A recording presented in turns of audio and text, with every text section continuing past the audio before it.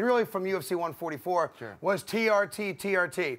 Obviously, you're very familiar with it. You tested with as much testosterone as an elephant when you fought Anderson Silva. But there's an issue.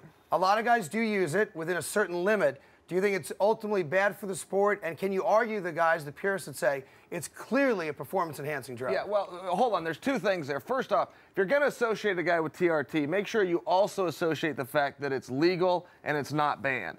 Second thing with TRT is people are really getting confused. They look at TRT and they're missing the stuff that really is good. TRT's 8, 9, 10 on the list of things that a person could take to help their their careers go along. Secondly, anytime a person says performance enhancer, stop talking to them because they don't have the intellect to debate with you. Would you argue that TRT is not a performance enhancer? Here, I want to make this point. I would never take anything, ever, if I didn't think it would help my performance. That's what medicine is in 21st century America. Imagine if you go to the doctor and say, Doc, I'm feeling great. You got anything that could bring me down a notch? That's malpractice. It's all meant to help your performance.